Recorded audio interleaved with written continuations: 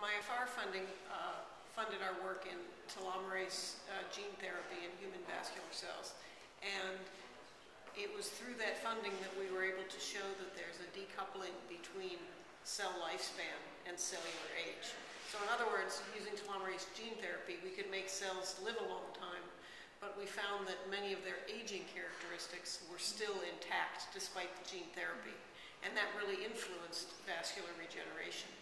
So that sent us in two directions. One was a sort of a build around or an engineer around where we decided that we would probably have to use younger cells to create vessels for older people and then take those cells away.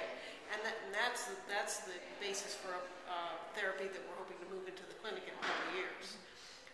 In addition, though, we've started looking for gene expression signatures that occur in aging, because I've become very interested in trying to identify novel target genes that are changed in aging, and that's something that's ongoing now. So it's really, it affected my research in a number of ways.